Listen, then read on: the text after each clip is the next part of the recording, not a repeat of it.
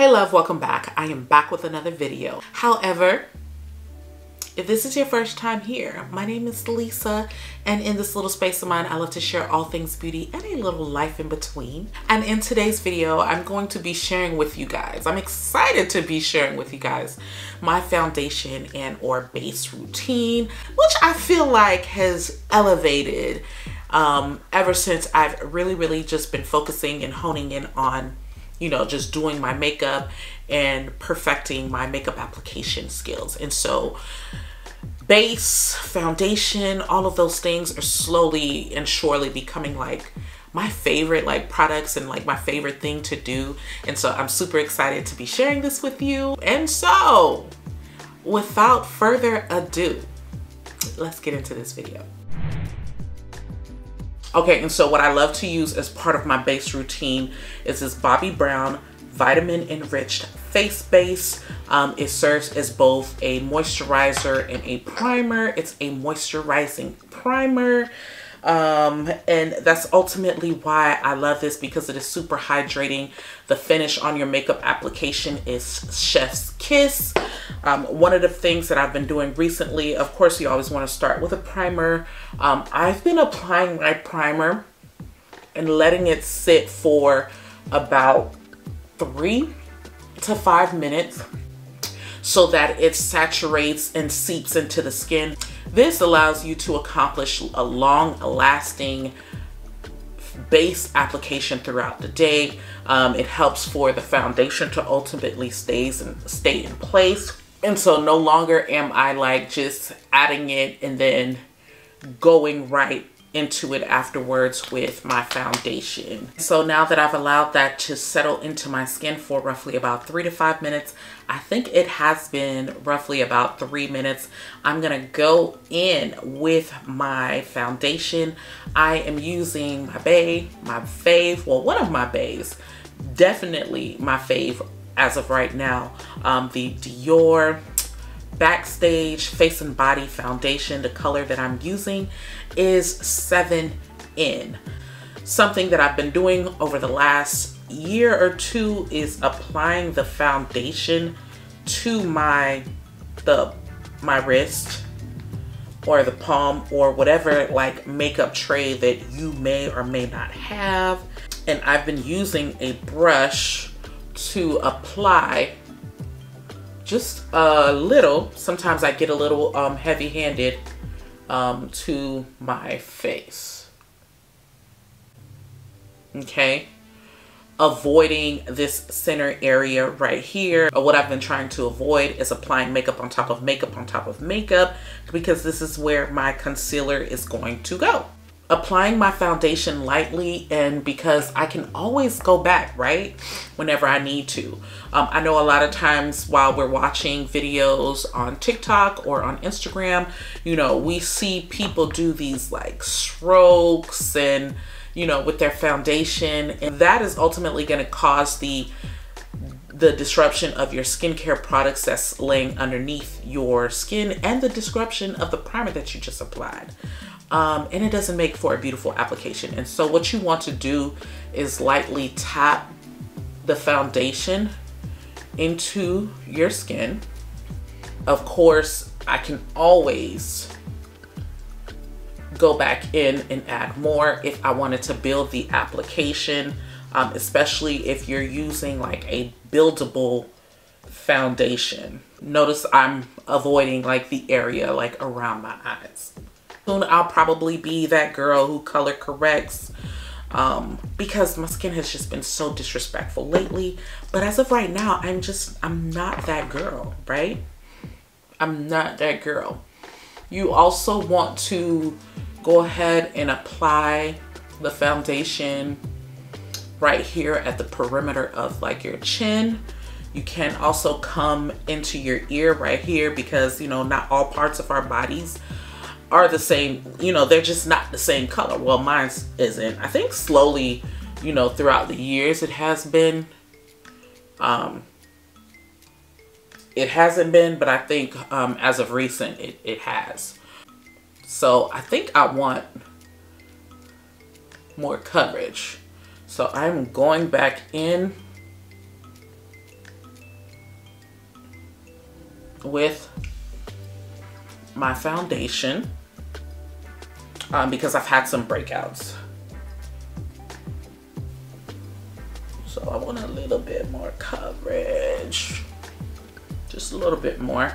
And I do still have some foundation on my wrist. I'm gonna keep that right there, right? I'm gonna keep that there because we are gonna end up using that foundation. I am now gonna go ahead and highlight, you know, the areas that you're supposed to highlight with this Born This Way Too Faced Beauty. This Too Faced Beauty Born This Way multi-use sculpting, that very, very long name, right? I'm gonna go ahead and highlight with that. Still the area where I didn't apply any foundation. I've actually been loving this right here. Not only this color, this is maybe like a tad bit of like lighter than what I should be using, but I've been wanting like lately like more of a va-va-voom type of like lightning coverage. Okay, and so this is in the color Chestnut. I'm also gonna come in a little bit right here, bring in another color. I guess it's not that much of a difference. Let me know if you think it's that much of a difference. But this is the Stay Woke UOMA Beauty concealer in the color Black Pearl T1. I guess maybe it's not that much of a difference. And what I've been trying my hardest not to do is to fill the top up with too much concealer. While I'm allowing this to sit, I'm gonna go ahead and use this, what is this? Somebody, if y'all could tell me what this, Juvia's Place. This is a Juvia's Place concealer. I want to use that to like highlight the top of my brow because this is the closest, this concealer is closest to my skin. Either I can use the foundation or I can use that. While I'm allowing this to settle in as well, I'm gonna go ahead and let me go ahead and do a little contour. I'm using the LYS Love Yourself, this cream contour stick in the color No Limits Worthy. I hope I said that correctly. This right here is like super pigmented, right? The color underneath it I feel like matches my skin perfectly, so I probably wouldn't want to use that to contour. And so I just went a tad bit darker. What I'm gonna do though is I'm gonna apply that to my wrist and use something else to apply it to my skin. Okay, and then we're gonna go ahead and contour, give that face a lift, honey. And I'm go ahead and contour up.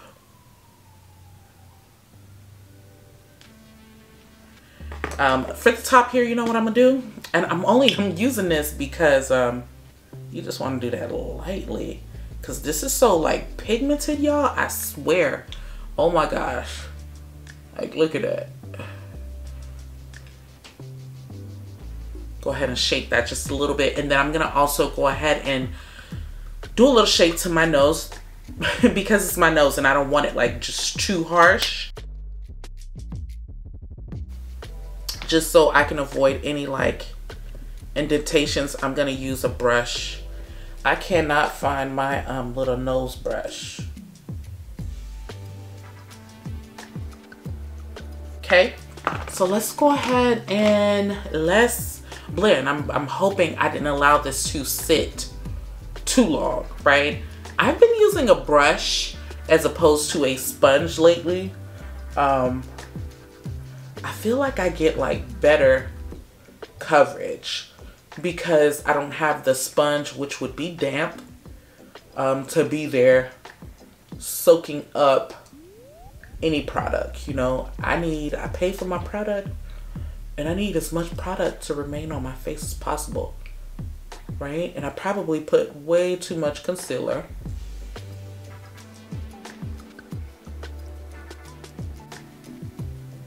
Do all the little ugly faces that you can to get into those creases, because this 30-plus-year-old girl, look, child, every day I find a new crease that I did not know was there. Every day. I like to bring this down around here, like by my nose.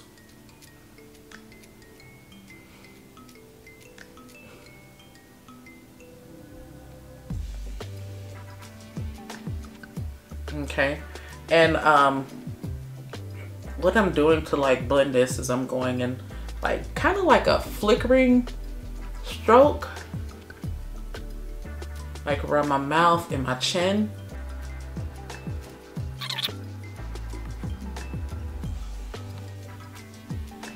Now, what I am gonna use a sponge for is because I didn't get this area above my brow just perfect. I'm gonna use that to like, because there's still like some wet product from the Juvia's Place foundation. I'm gonna go ahead and just press that down deep into my skin. It may require for me to go back in with a pencil, because child, I probably just took some of these eyebrows off. But you know what? That's okay. That's okay. We're gonna go back in here with this pencil. Okay. And then we're gonna go here at the top, or I like to brush that up into like my hairline. Okay, and I know you see that like that indentation line, right? But remember, we still have more foundation on my wrist, and that is what I'm gonna use to help with that.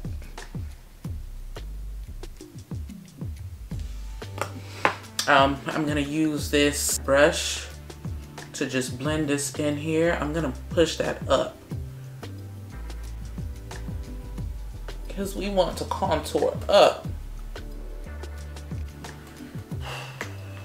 Okay, and so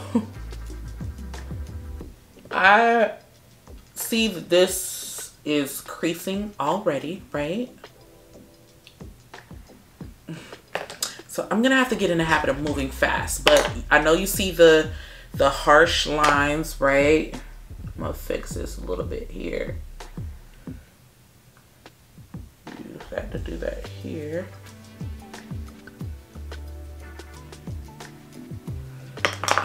But what I'm gonna do is I'm gonna use this excess foundation that I have, and right here where that harsh line, or where the like demarcation line meets, I'm gonna place like my excess foundation there.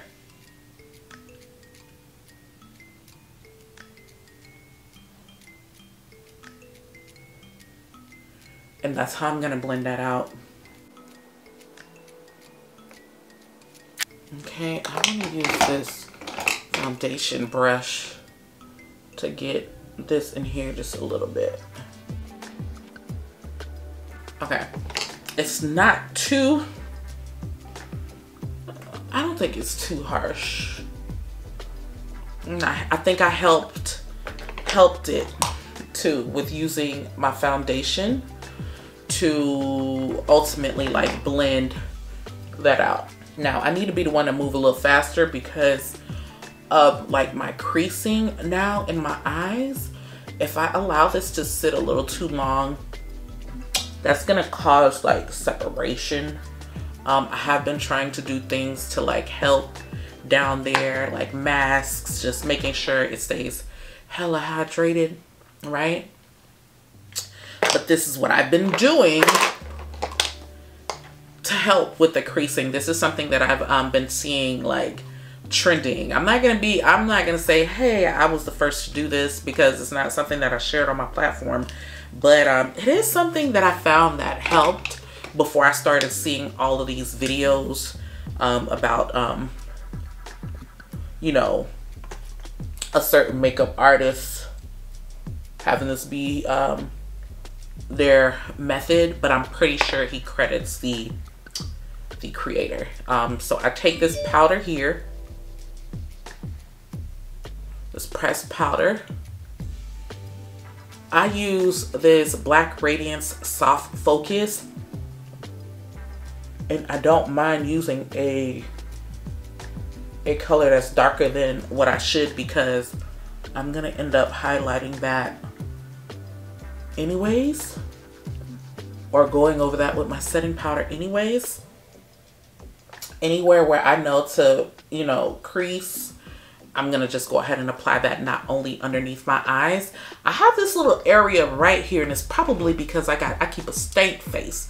A stank face, right? That's probably why, like, for many years, that face just been stank.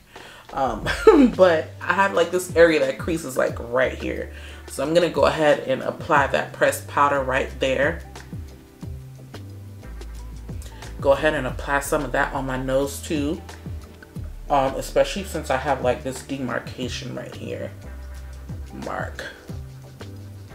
But I just want to just soften just a little bit. Now, I'm gonna go ahead and set my face.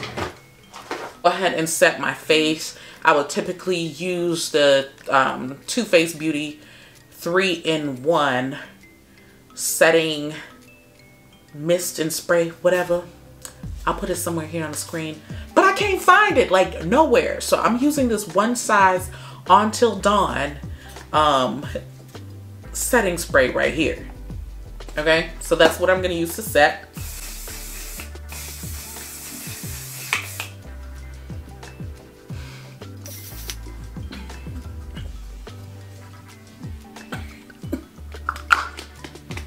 Woo! Underneath my eyes.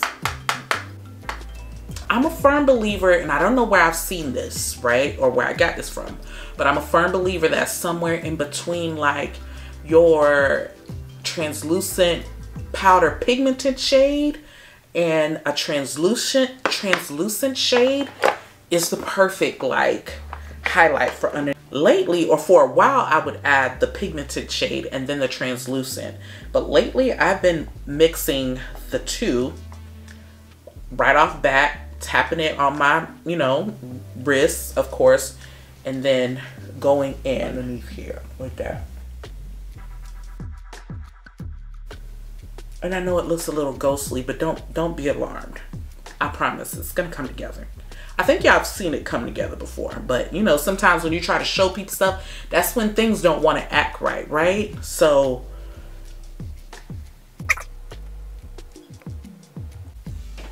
now I don't go back in and set like my forehead. I just use the excess.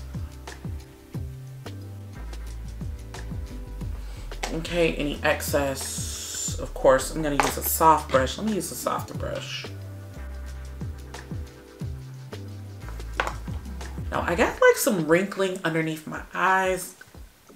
I've been sleeping on my hydration, so I feel like I'm a little dehydrated, and that's always visible like through my skin. Blush on out with my cheeks and then like add my lip. But it's this one that I'm gonna apply to my cheeks.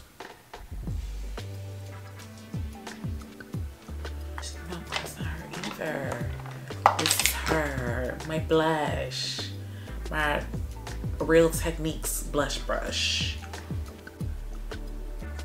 Bring my blush up here, like up here.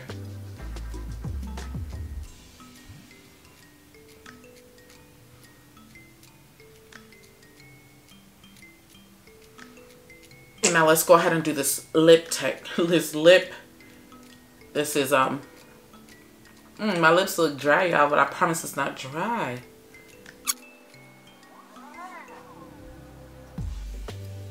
Okay. And I've been leaning into my Juvia's Place lipsticks lately.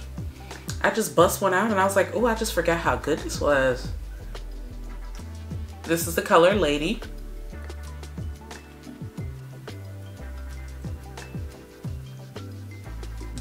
And then I'm gonna gloss her up with this lip gloss by MAC.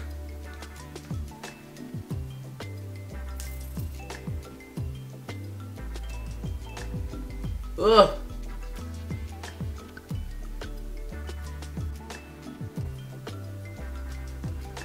And this is the look.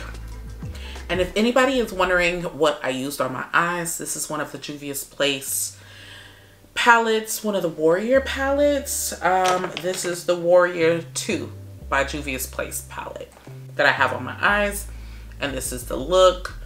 That has been like my foundation routine and some of the techniques that I've been using lately. If you found any of this helpful, go ahead and give this video a thumbs up.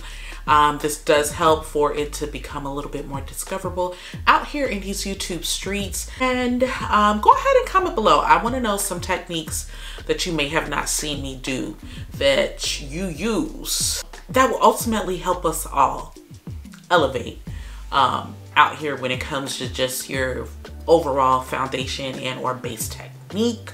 And also, as I like to say, if we vibe, go ahead and hit that button and subscribe, join the tribe, join the community, and make sure that you never miss a beat. And until the next video, peace.